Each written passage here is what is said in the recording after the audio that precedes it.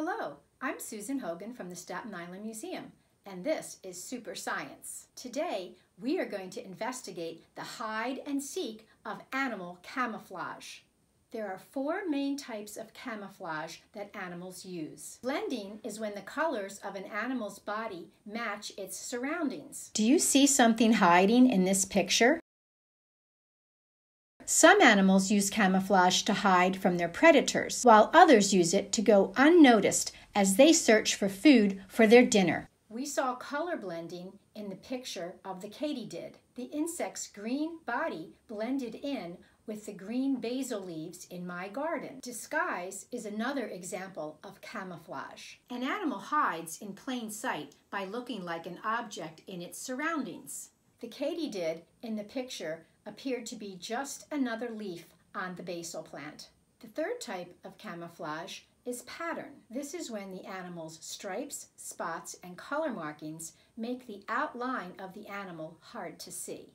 And finally, mimicry.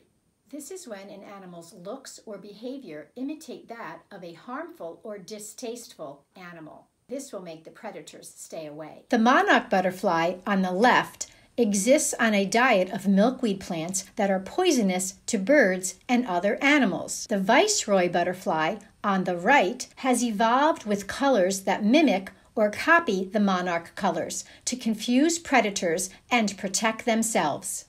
It's time to investigate the science behind animal camouflage with a few fun activities that you can try at home with your family.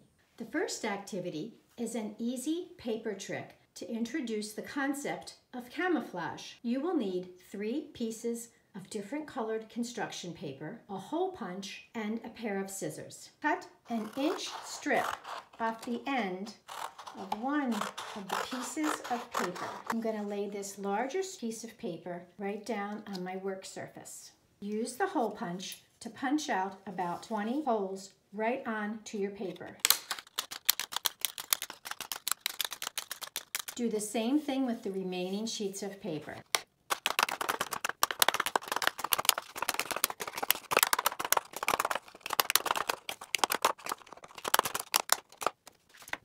Now you will have 15 seconds to pick up as many dots as you can. As you pick them up, put them in a pile. Move as quickly as you can.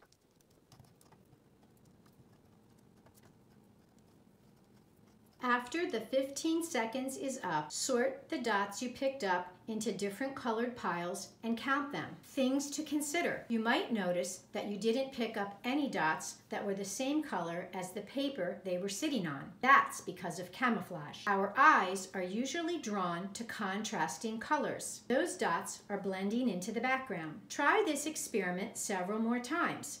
Were there any changes in the outcome? Record your data and observations in a science journal or notebook. The second activity is a real disappearing act. Some animals blend in with their surroundings so well that they're nearly impossible to see. Only when the animals move can you detect their presence and shape. For this activity, you will need 2 pieces of paper with a dense, repeating pattern. You can use scrapbook paper or wrapping paper, a pair of scissors, and a pencil. On the back side of one piece of paper, draw an animal. I've drawn my animal here. Now I'm going to cut out my animal shape, and I'm leaving a long strip at the bottom for a handle.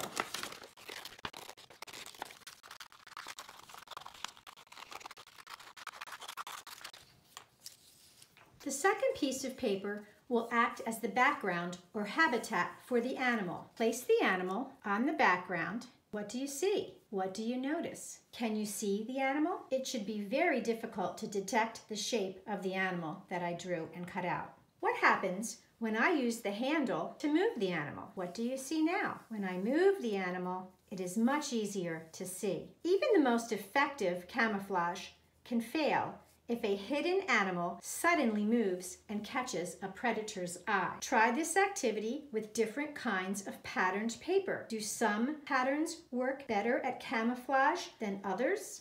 The next time you go exploring in the park, look closely and you might find animals in the wild hiding in plain sight. I hope you had fun learning about animal camouflage. Thank you for watching Super Science with the Staten Island Museum.